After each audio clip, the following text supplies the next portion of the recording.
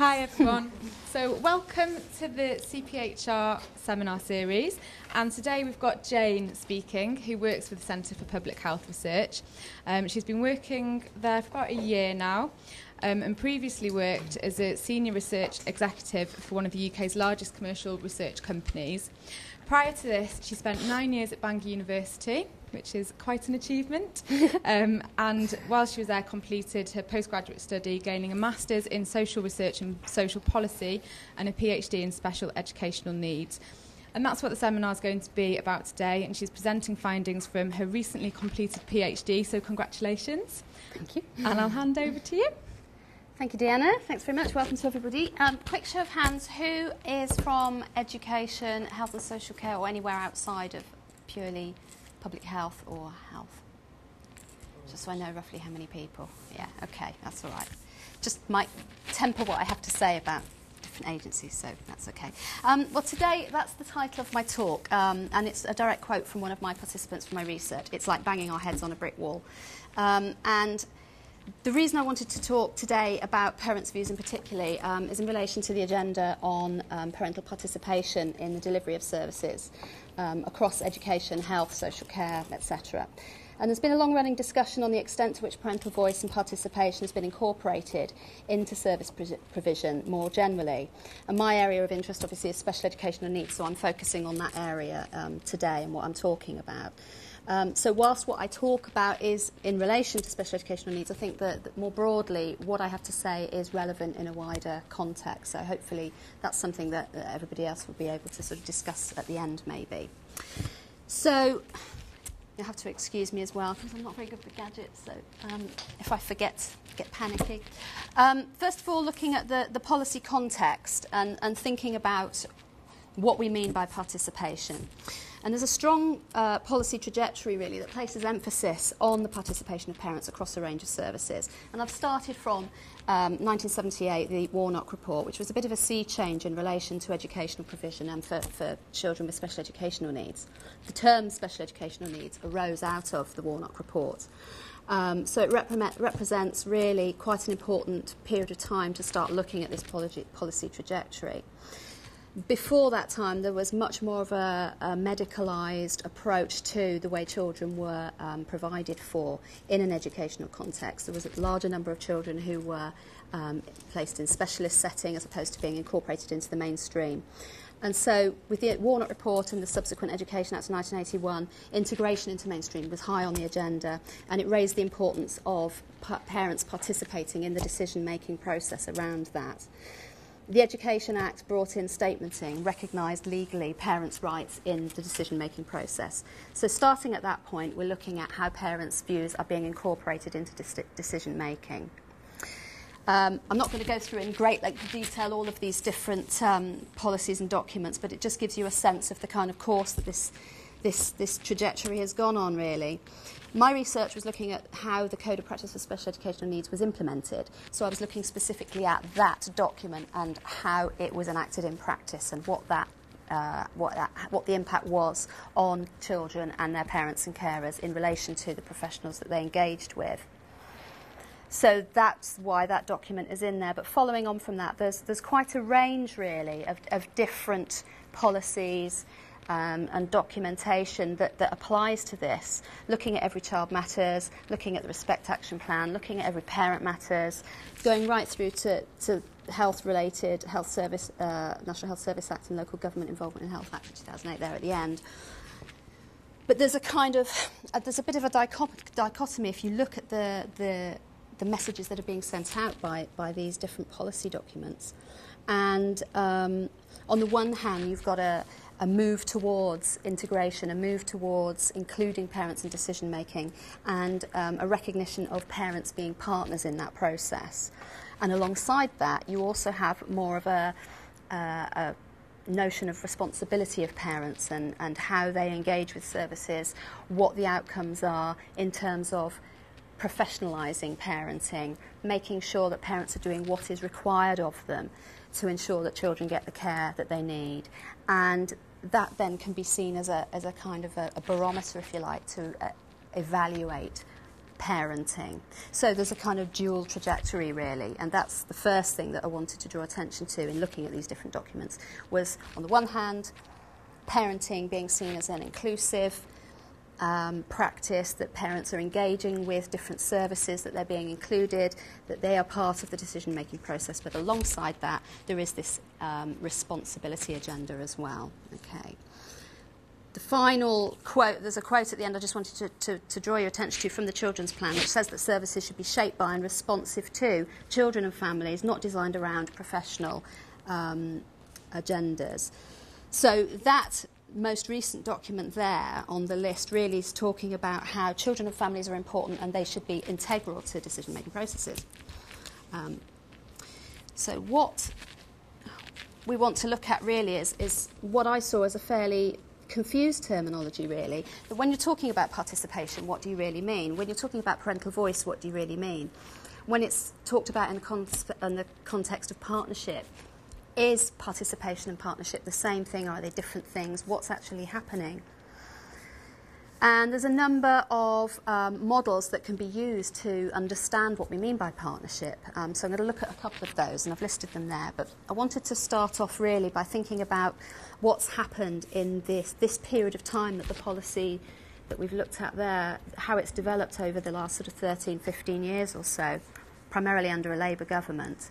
And the quote on the slide there from Jack Straw, I think, kind of it exemplifies the attitude, really, of the Labour government, where seeking advice and help, as it says, when it is needed, is seen not as a failure, but as the action of concerned and responsible parents. Again, looking at that responsibility versus rights sort of agenda. And so I wanted to look at what parents' views were in my research in relation to the help and support they were being given and the advice they were seeking and how they were engaged with services. And this is one area that's kind of emerged from what they had to say, this duality between rights and responsibilities. So looking at the models there, the various models, if you look at participation as a general concept, the most talked about and probably the best known model of participation goes back to 1969, which is Einstein's ladder of participation. There's also a few more recent ones that I've put in there. There are others. There are other ways that people conceptualise participation, the way they present it. But these are the sort of main ones that I wanted to focus on. Pugh's work kind of extends the idea of the ladder of participation and talks about parent-teacher relationships in a continuum. Wilcox has also developed from the ladder concept, and then White's model is slightly different. And I've chosen those for particular reasons. First of all, to look in more detail, Einstein's ladder of participation is what I would describe as a fairly linear concept. Now, given that this is going back to 1969, it's quite a long time ago, but it is still very well used and very well referred to. And as I say, other people have used it and developed it since. But it is a fairly linear concept. It implies, by virtue of the sort of steps on a ladder, that you start at the bottom, you work your way up, that you start from a position of having no power, no involvement, no participation, and that the aim that you are seeking is at the top, that you are aiming ultimately to achieve something at the end of the process that you're in, which would be citizen control. And the various different levels within that ladder demonstrate the different levels of participation that you might be experiencing. In relation to the involvement of children in decision making, in 1992 Roger Hart developed the ladder concept using the same idea that it's this kind of linear concept. Wilcox in 94 developed it further and looked at levels of participation that were a little more developed and a little less linear, but really the same principles, I think, apply when you look at all the different models until you come to this one from White in 2000, which is looking at forms of participation, but looking at the concept of participation in a more holistic way. Excuse me, I just have a sip. In terms of the relationship that exists between service users and service providers and the relationships and how participation is enacted, you have the first three levels starting at the top there, nominal, instrumental and representative. So if you look at where there's the appearance of inclusion, tokenistic in nature, there may be mechanisms in place for parents, for example, to participate, they may be invited to take part in parents' meetings at school. They may be invited to a meeting with the education authority. They may have a meeting with a clinical psychologist to discuss a diagnosis for their child. So they may be seen to be being included in that decision-making process. But how much they are able to influence the outcome determines whether or not they view that participation as nominal, instrumental, representative, or the ideal, which is transformative, where they're empowered, their inclusion is active and on equal terms. So I think that the idea that White has presented is perhaps a better way of trying to understand the extent of participation for parents and carers in this particular instance. But for me, the concern that continues really, whichever model you look at, however you try to conceptualise it, however you try to apply those concepts and those models, the problem that continues to exist is if participation for parents in the decision-making process is seen as conditional, if you like, and a conditional element of effective partnership, where failure to engage with services is seen as a kind of negative attribute. So parents then are being they're being evaluated. It's a barometer, if you like, for judging the extent and the quality of engagement of parents in that process. And referring back to what Jack Straw said, that kind of was where my thoughts lie with that and what my concern was. So, excuse me.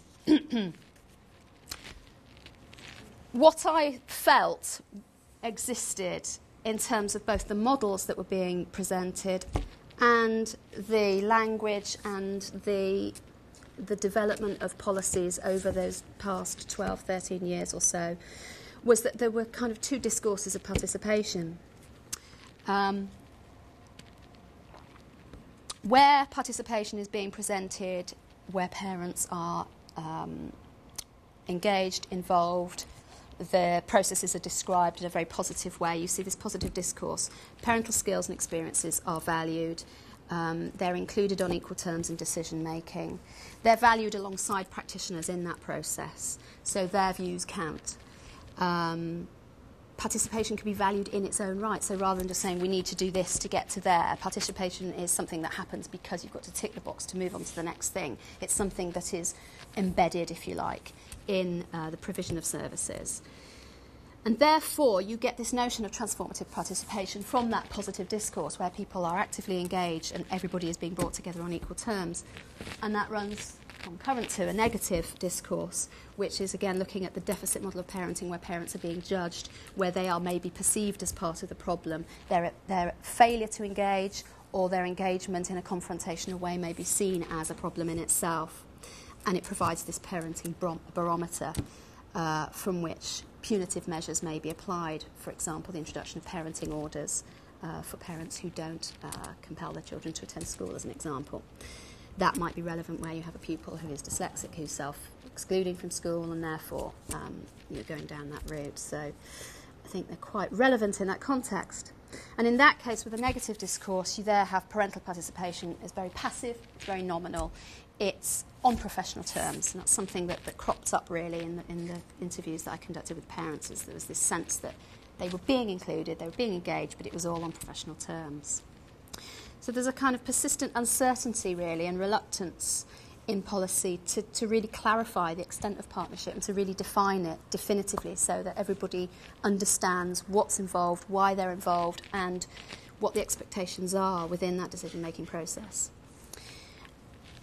So I wanted to look at some of the evidence that was out there already to think about this a little bit more. And I'm not going to go through these in great detail and read them out, each one. There's 2 slides here, and it's just examples really of existing research that's been done since 2002, which ties in with the introduction of the Code of Practice and this policy trajectory, where various different studies have looked at the concept of participation, parental involvement, parental voice, and have come up with various findings that I think support what I'm saying here. Just 1 or 2 to pick out really. The study in particularly, particularly by Hodge, which was in relation to accessing mental health services. That's the one there at the bottom in 2005.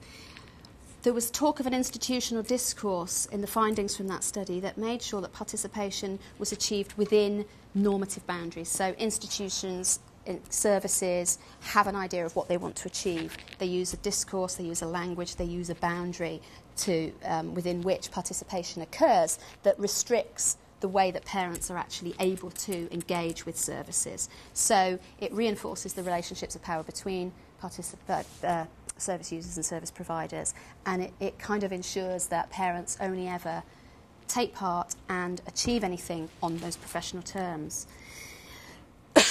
Excuse me. On the second slide there, these are all available, by the way, these references. The slides will be available if you want them. I think Hess's study, which was in 2006, was quite interesting because they found that parents had two very difficult issues to contend with when engaging with services. First of all, coming to terms with their child's condition and learning to adjust to what the needs might be in a family context, and also having to adjust to what professional and institutional norms and expectations were, and having that kind of double whammy, if you like, of trying to please everybody in very difficult circumstances, and then feeling that whichever side you're being you're dealing with, you're being judged according to your ability to meet those expectations. The study by Gillies in 2006 again talks about this professionalisation of child rearing practices and how parents are seeking support, what that actually means in terms of whether parents are being judged for their ability to parent or whether they're being provided the support they need to do the job in looking after their child, depending on what their excuse me, their need is. And the most recent one there, the Lamb report in 2009, which was looking at special educational needs and parental confidence in the service. And I've got a quote for you here, which basically the report said that the failure to comply with statutory obligations speaks of an underlying culture where parents and carers of children with SEN can too readily be seen as the problem, and as a result parents lose confidence in schools and professionals. So parents are kind of having a bit of a hard ride, really, and it seems throughout this period of time there is evidence there that supports this fact. So, moving on.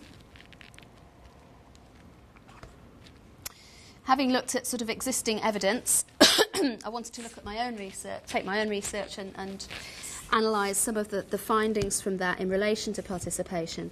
It wasn't the sole focus of the research. It was an emerging theme that came out of the interviews that I conducted around a sort of cluster around that whole concept of voice, which covered parents, it covered children, and also the way that professionals were able to voice their own concerns as well.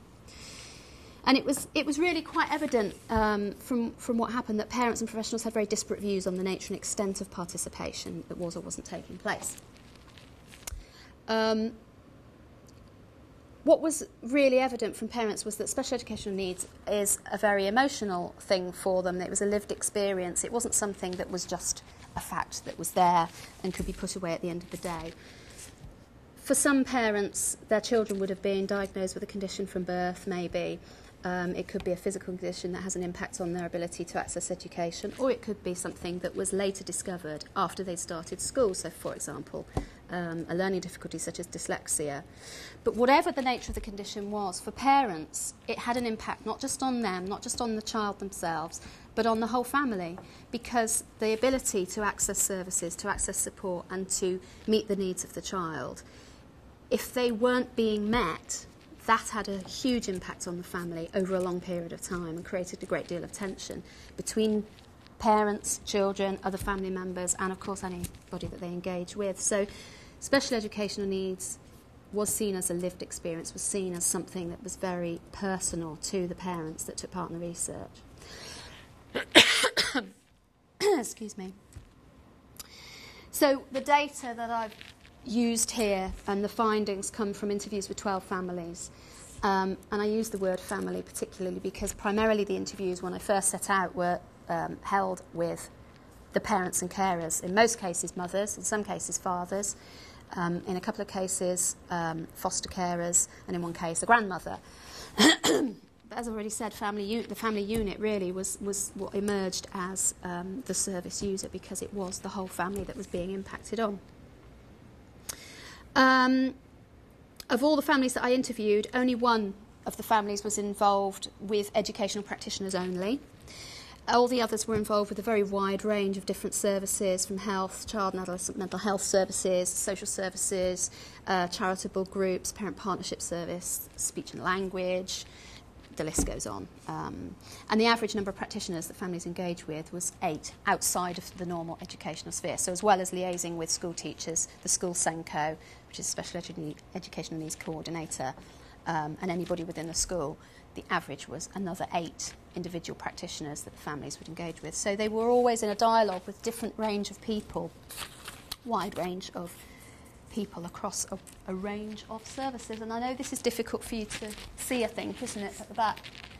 But I wanted to sort of convey what that means for the child in the middle, the child with special educational needs. They are surrounded by this, and this is a smaller version of the original diagram, which kind of demonstrates really how many people they may or not be engaged with, from the criminal justice system, from voluntary sector, from welfare, health.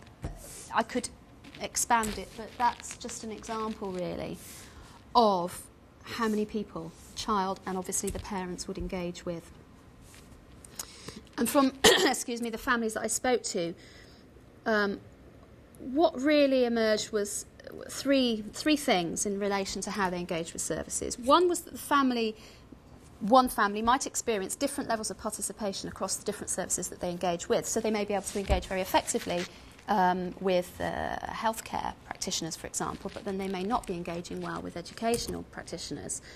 Or, in some cases, they may get on very well with the school teacher and anybody else who's involved educationally, but they may have a great deal of difficulties with social services. So for one family, and each of the families demonstrated this in different ways, participation was variable across services. Another thing that emerged was that participation varied according to the individuals involved. So, for example, there were some parents who could play the system, and I use that term because it's a term that the parents themselves talked about. Parents who were well informed, who were fairly well educated, who may have experience of working with certain agencies in the past. For example, one of my participants was an ex-foster carer who had adopted a child, and so they had been known in the local area for a long time as foster carers, engaging with a wide range of services in that context. So they knew everybody, and the services knew them, and they were therefore able to play the system. They knew whose doors to knock on. Conversely, there were parents who knew nothing. It was all a completely new area to them. They didn't understand the terminology and language being used by practitioners. They didn't know who was in charge of their particular circumstances for the child. And they didn't know who to approach. They didn't know how to deal with that. And so they felt very disengaged and felt unable to participate because they just didn't know what was going on. So that variability according to the individual characteristics of the parents was important. And then thirdly, specific situations or maybe the child's needs were perceived differently by the parents and those professionals they engaged with, which had an impact on participation. For example, a child diagnosed with dyslexia, I can tell you about Mark, for example, and it's a pseudonym, a little boy of 6 years old in mainstream primary school diagnosed with dyslexia, and he had autistic traits as well. His parents were concerned that he wasn't accessing education effectively. He was very high functioning, so he was bored at school because he was not being given enough work to sustain, to interest him in the classroom. But because of his autistic traits and because of his difficulties, he had very poor social skills. So whilst he was achieving academically at school on one level, he was also not achieving because he wasn't mixing with other children. He had particular needs. For example, he wasn't out of nappies, so he had his parents had to visit the school and deal with toileting issues. And they were concerned that these were impacting on his ability to access education and to keep him interested. He was showing signs of not wanting to go to school because he was bored, because he didn't get on with anybody. The teachers, he felt he didn't get on with them. And so the parents had one perspective that where they felt that they weren't getting his needs met. The teachers were actually arguing counter to that by saying, well, no, he's doing well in the classroom. He's achieving all the levels that we want him to. He doesn't need support. It wasn't the academic support that he needed. It was support with social skills. But there was this tension between the parents and the educational practitioners around whether he needed support or not. Obviously, participation there is being viewed very differently from those parents because they felt they weren't getting the support they needed. So really what I wanted to sort of demonstrate was that participation there is seen differently by different people. It creates a lot of different dilemmas for everybody engaged in that process, that it can be perceived as problematic in one sense, as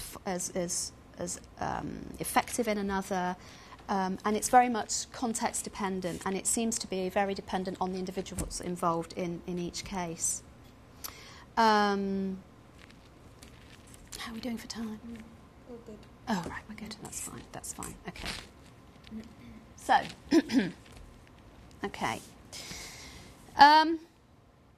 What I did then, after thinking about some of these thoughts and trying to understand what was going on for some of these families, I wanted to sort of explore how this was manifesting for the parents and the practitioners as well, where they're being brought together to make decisions.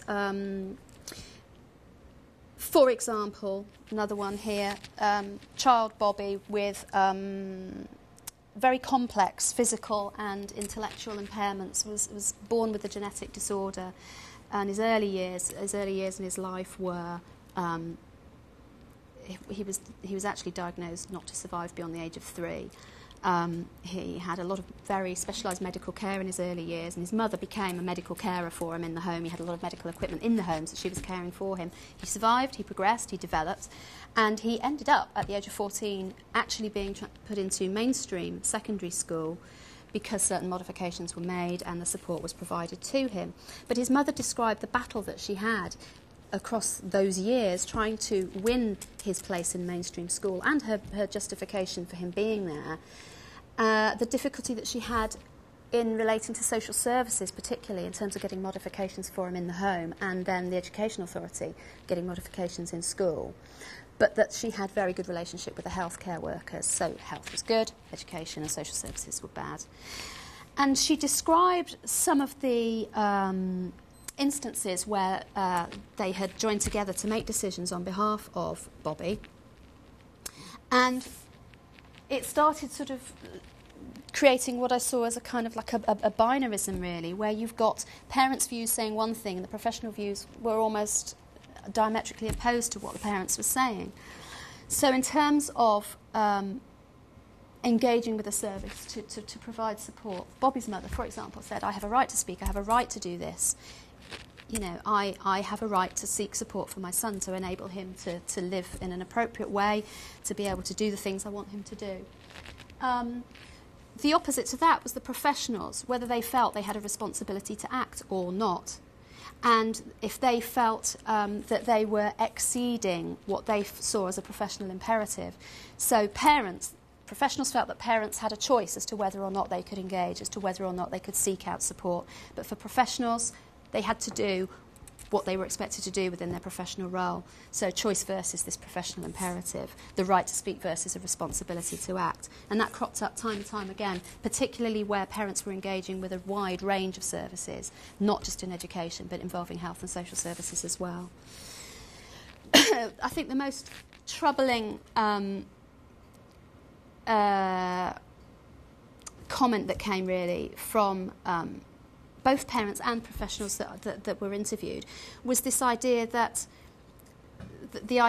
where parents thought they were collaborating and working with professionals, it was seen as confrontational by the part of not all but some practitioners in certain fields, and it did seem that the practitioners in education seemed to be the most troublesome area. I should add, I suppose, that this is research conducted in one specific area, so I don't want to generalise it, but this is what came out of the interviews that I conducted. So where parents were seeking out help, seeking support, approaching teachers, approaching educational officers at the LEA, they were doing what they thought was right. They were asking for help. The professionals, in turn, were perceiving that as confrontation. The sheet that I've given you here, this handout, to sort of provide a little bit of a real voice of the participants. There's some quotes on there. Can I borrow yours, Diana, a minute? Just point out one in particular.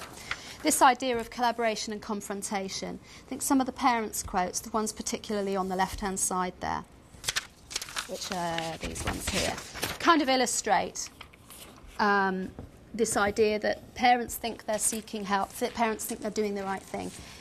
They believe they have a right to approach practitioners, and then they're seen confrontationally. The practitioners run away. They close the door. They don't answer the phone. It's that woman on the phone. It's this negative kind of response. And then the final point really there in terms of expecting support or seeking support was that parents quite often were under an assumption that if they asked for help, they would get it. There was this general belief that, well, that's what it's there for. I can go to my parent partnership service and they'll help me. I can go to the LEA and ask to get one-to-one support in the classroom. I can ask to have modifications made in the school because it's what Bobby needs, it's what Mark needs, it's what Louise needs. And they felt that the process of asking for that help automatically inferred their right to receive that help. But for professionals, saw that differently because they felt that a lot of the time parents had unrealistic expectations about what was actually doable, about what funds and resources would allow, about the fact that in certain contexts provision of support was conditional on certain things. For example, a child with dyslexia, if they're diagnosed with dyslexia, if they are not severe enough, then they go to the bottom of the pile. You have to be, case in point, Louise, who is dyslexic, another of the children in the families that I spoke to, had been diagnosed with dyslexia, but her condition wasn't severe enough for her to merit receiving support in the classroom over and above what the school could ordinarily offer. So she didn't qualify to have a one-to-one support in the classroom. And her parents didn't understand why that wasn't possible. And so their assumption of support was met with professionals basically saying, well, no, look, we have this is the resource pot, we can only do so much with it, therefore we have to prioritise, we have to look at what's available, look at what the greatest need is, and so a kind of deservability factor comes in some cases, particularly you start looking at social, emotional and behavioural difficulties, which is the most problematic area in special educational needs in terms of children receiving the support that they need. So really what I found was this tension between parents' views and professional views around what was possible, what was doable, what was acceptable, what they felt participation meant for them and their child in relation to what professionals were able to provide and felt was reasonable. And I think some of that goes back to the findings from the existing research, which basically looked at the kind of the institutional boundaries, looking at the limitations in an institutional setting in terms of what you can and can't do, looking at this persistent failure to meet need, that parents sometimes are seen as part of the problem, where they think they're collaborating and professionals think they are being confrontational. That creates a problem in itself that then reduces the effect, if you like, of that participation. So,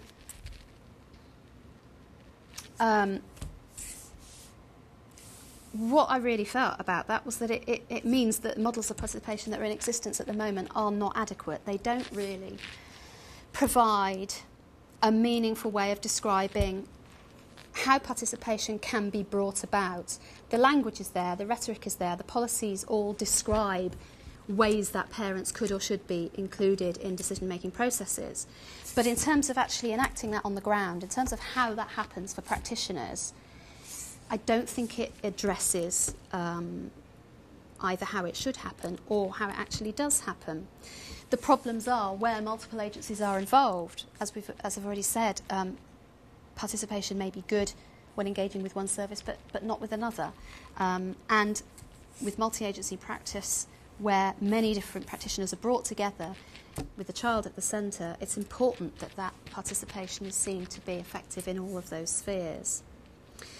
Participation may cause conflict between one agency and another, where medical support is provided that has an impact in an educational sense, but the educational practitioners then are saying, well, hang on a minute, we can't actually accommodate this. We don't have the staffing, we don't have the space, we don't have the resourcing. And also, in terms of, again, looking at the impact on the wider family, SEN provision is focused on the needs of the child who has that need, but the extent to which that need is met does impact on the whole family, and I think a family approach to service provision is what's required really to make sure that these tensions are reduced, hopefully. And really just trying to look at the difference between whether it's parents that we want to focus on in terms of their engagement, or whether the family as a unit is more important.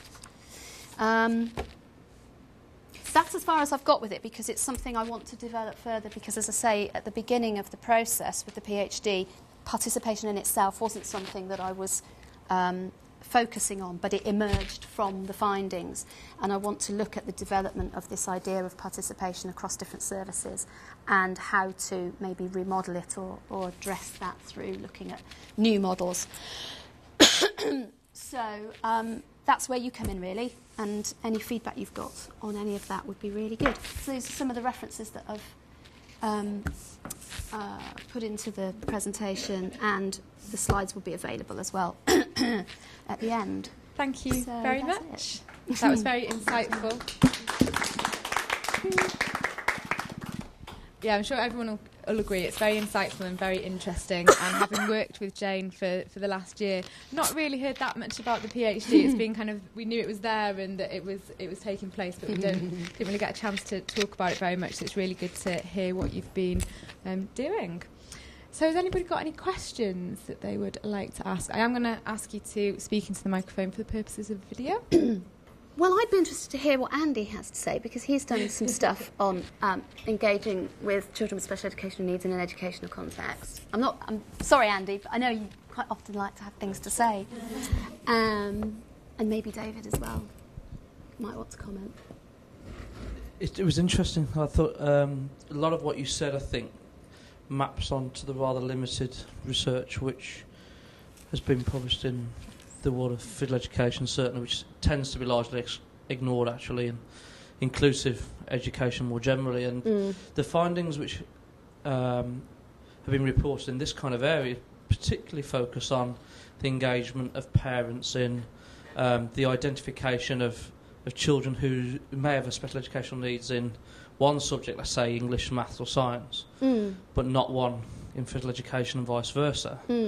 And of course in physical education, like sport generally, it's quite resource demanding, and parents are not often consulted in many cases in decisions over whether a child should in mainstream schools be included within the same lesson as other children or not. And one of the key decisions which often structures that decision amongst parents and schools is whether the schools can actually afford to have that child in the room in the first place. So one thing which struck me was, were any of your parents involved in negotiations over resources for children in school? No, they weren't. They were involved in the sense that they were aware that the child needed certain forms of support, and so where different practitioners were brought together to discuss the nature of that support, for example through the statementing process particularly, if a child was referred for statementing, then obviously different evidence would be brought together. But parents certainly felt that it was very tokenistic and that they were in the room, they were there with different people, but they didn't really have an opportunity to actively to really influence what was being done. That they could comment on it, they could be present to see what was going on, but they couldn't really influence it. And in terms of actual resourcing, for example, through moderating panels where the LEA sit and basically make the decision about how they divide the pot up, no, there was no lay involvement in the moderating panel that I saw. I attended some of the moderating panel meetings as part of the kind of observations that I did, and there were no lay members present. Were there examples of kind of what's often referred to as reverse inclusion or reverse integration, where because of the poor experiences that the families had within schools or parents had within schools, that they decided to take the child out of mainstream? And not the parents that I spoke to. None of the families I spoke to felt that, although there was one family, one girl who had been in a specialist setting and then transferred into mainstream secondary school, was having extreme problems because she wasn't being given support despite having a statement that allowed her to have one-to-one support in the classroom. But even then, the family didn't say, we want her back in specialist setting. What parents' views seemed to be was that it was important for children to be included in mainstream because it wasn't just about how many GCSEs you could get. It wasn't just about purely education. It was about developmental stages and about integrating with members of your community and about developing into adult life and what that would mean for those children. Bobby was a case in point, the young lad with really complex, severe needs. He was in a wheelchair, very limited speech, so he used sign language, intellectual impairments, but he was in mainstream, and his mother fought really hard to get him into mainstream because she wanted him to grow up and to be in school with his peers so that when he became an adult, he would be, and as he integrated into society more, it wouldn't be a shock to him. That's what she said. She wanted him to be seen as part of the community, and that was as important for the peers around him to recognise him as a member of the community as it was for him to recognise himself. And so parents kind of felt that they were almost doing two jobs in a way. Their child was in mainstream, assisted the child in locating themselves in a community, but also opened up the eyes of everybody around them to what their needs were, which they felt was important. So, I mean, it's a small sample, obviously. It was 12 families, but all of those people, all of those families felt that mainstream was the place that their child should be. The final thing for me, I think you hinted at it at the beginning when you were talking about the finding, was that particular kinds of families or parents were able to affect greater change in their child's lives by privileging particular interests and so on. And I wondered whether those particular kinds of parents are better able to do that because of the various resources which they had at their disposal, and whether social capital in some cases was quite important to explain the differential participation of some families in this process rather than others. I think that's very true, and it was certainly the case of only a couple of families, but one in particular who were the ex-foster carers, who were what you would term a middle-class, educated family, well-informed, actively seeking information to support their case, who knew who to go to, who, like I said, they could play the system, and they admitted it themselves, they could play the system. And one of the other families, an ex-teacher, who again knew the system, so knew who to go to. And I think, yes, there is a sense that parents who have that ability, who are confident, who are knowledgeable, who have those means available to them, are able to enforce their will, but to enforce their point of view more effectively, so they do get heard better. Whether they ultimately are able to affect real change, it does ultimately come down to resources in a lot of cases, but they're certainly more effectively heard in those kind of scenarios. That's I'm going to shut up in a minute. Yes. I feel like an after-dinner speaker, but it did seem that participation, from what you were saying, was actually understood by some families as consultation, not necessarily as a desirable outcome of that consultation.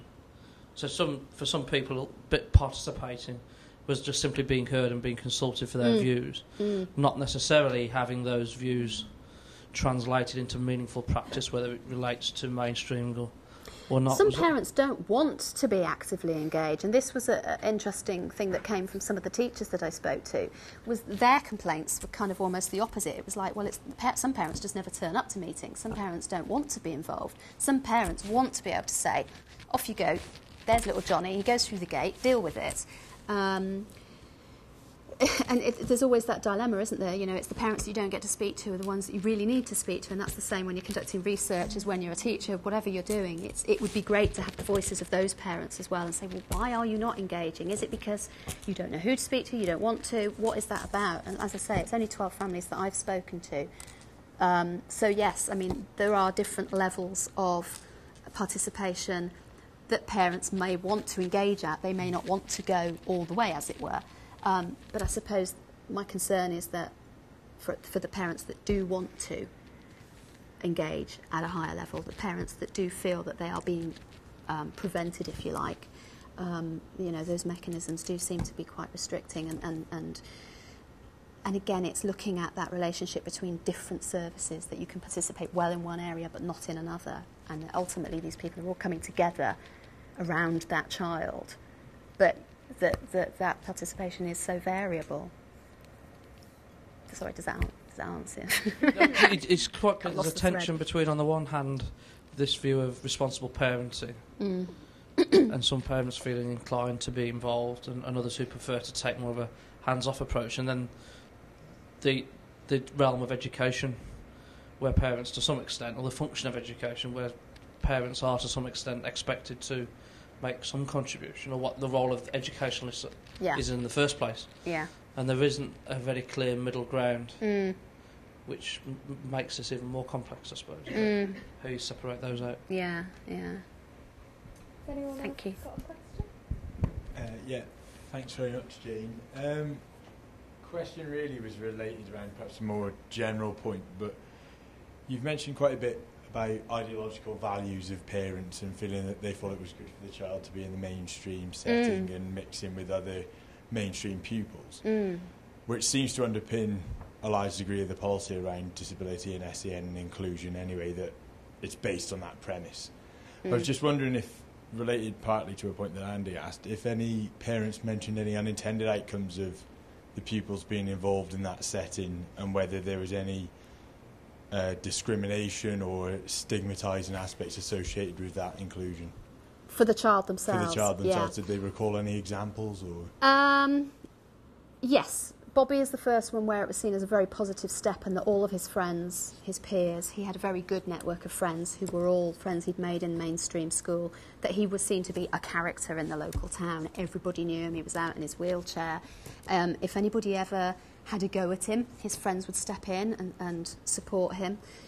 So that was a very positive example where it was a good experience for the child being in mainstream. There was one in particular, the example of the girl who had been moved from a specialist setting into mainstream, and she'd actually already moved schools once in the mainstream because of bullying issues. And the bullying, it wasn't really clear from what the parents were saying whether the bullying was related to her special educational needs status or whether there was other issues, and it's not something that I really explored in any great detail, because it was the one interview that I actually debated whether or not I should continue with it, because the pressures that the family were under as a result of what was happening for this particular girl were so great that there was tensions between the parents, between the mother and father. It was impacting on the other younger daughter, and the family really were under a great deal of stress. And I was in that position where I was thinking, I'm not sure I should be having this interview. I'm not sure what I'm doing here, whether this is helping or not. But the mother actually wanted to continue because she felt it was her only way of expressing her concerns and maybe getting some help. Slightly sort of going off point a little bit, but most of the parents I spoke to took part in the research because they felt it was another way of them finding a voice that they couldn't find in any other kind of setting. That even though they'd gone to the Parent Partnership Service for support, they didn't feel that they were getting anywhere. And it's like, maybe if I just splurt it all out to you, something will come of it, or other people will hear what's happening and it might help other people. So yeah, and not to go back to your question, not in every case it was a positive experience, but it wasn't clear whether that was directly related to their SEN status or the lack of support they were getting. That wasn't really, I couldn't determine that. I was just looking at one of the quotes on your handout, Jane, about parents suggest, or it's a SENCO suggesting that when a medical practitioner gets involved, that the parents tended to prioritise or go with their point of view. Yeah. I just wondered what the parents said about how they made a judgment about whose advice they should be using, that sort of thing. Was it people that they had rapport with, or was it because they thought their medical opinion was more valuable? Yeah, that's quite an interesting question, actually, because I think it's quite variable, and I think if you take a kind of broad brush look at what parents' views generally might be, I think they would always defer to medical opinion over and above anybody else. But then in specific instances where they had experienced engaging with different practitioners, it would be more based on specific relationships. So, for example, if they had a very good relationship with a teacher, they would trust the teacher's judgment over what a doctor might say. I think that quote, I'm trying to see which one. This one, this is quite interesting, this big fat one in the middle here, this quote, the mother of the 4-year-old with ADHD. That's the lady who was a foster carer who adopted the 4-year-old and had a lot of experience of dealing with a wide range of practitioners. In the process of getting diagnoses for this little lad, he'd been displaying inappropriate behaviour in the classroom at school, and the school teacher was concerned about it, the mother was concerned about it, the father was concerned, obviously, wanted to address it. So a paediatrician was called in, and in the meeting with the paediatrician in her office, sort of however long it was, a 30-minute assessment or whatever, he behaved impeccably. And the paediatrician said to the mother, well, look, there you go, there's nothing wrong with him, he's just a normal, healthy little 4-year-old boy. And the mother said, he is here in this setting, but when he's in the classroom with children of his own age, he's behaving inappropriately with children of his own age. That's the problem. The teachers highlighted the problem, and I'm highlighting the problem. And the only reason that any credence was given to what she was saying was because she was a foster carer with many years' experience who the paediatrician had known previously from other encounters. And she actually said to the mother, because it's you, I will make a referral, we will deal with this. Otherwise, it would have been just brushed aside. So again, it's not straightforward. It's quite complex, and it is dependent, I think, on a development of personal relationships in some of those instances. But as I say, broadly, parents, I think, defer to medical opinion over any other. We've probably got time for one more question. If anybody's got a comment, really, more than a question. I think it's just kind of good to remind ourselves that when we're dealing with professionals, we're actually dealing with people, and some of the main points that you've drawn out is that relationships or advice were built on relationships with people they'd had a personal rapport with, and every professional that you come across is actually an individual with their own personality and their own understanding of the world, and that's what parents are coming up against, not professionals. They're coming up against people.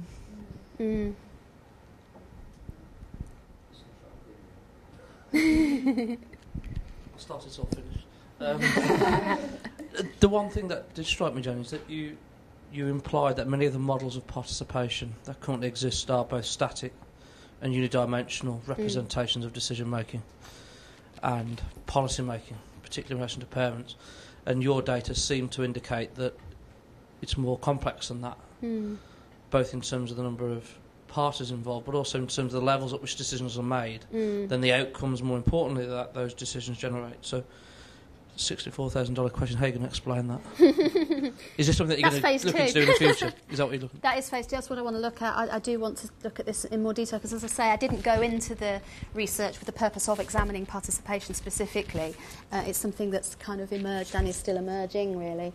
And so I do want to explore that in more depth and try and find a way of if it's possible. It may not be possible to do it. I don't know. Maybe that is the inherent tension in the system, is that you can't model these things, that maybe you just have to accept that there are these differences, or, you know, I would like to think maybe not, but I would like to look at it in more detail and try and find a different way of modelling it, if possible, that addresses those issues, really.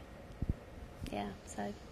Thank you very much once again, and thank you everybody for coming. Just a quick reminder that our next seminar is actually next week, so a week today, and we have got Robin Mann from Bangor University coming to give us a talk about grandparenting and the impact of caring on older family members. I can't remember whether it's here or downstairs, but hopefully we'll see some of you there. I can't remember either, actually. No, I'm not sure. But yeah, thank you very much again. Thank you. Thanks, everybody.